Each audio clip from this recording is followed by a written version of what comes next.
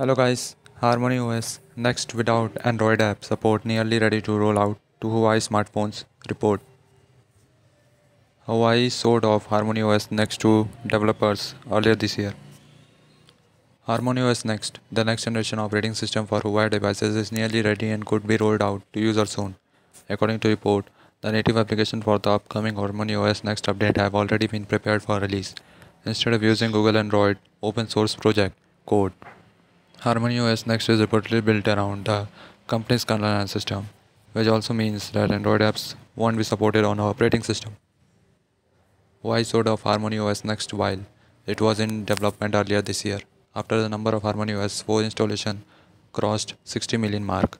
At the time, it was reported that the company had unveiled Harmony OS Next as a pure version of the company mobile operating system that would not include Google's Android libraries.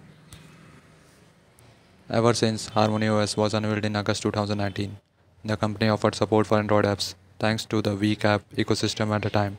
However, Pan Daily Report claims that the company is finally set to drop support for Android apps.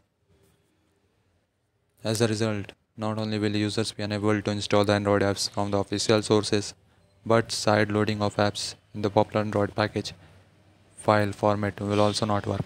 Instead of APKs, Harmony OS Next will support the company's own HAP format, according to the report. When Harmony OS Next update arrives on the eligible smartphone, users will no longer be able to run Android apps.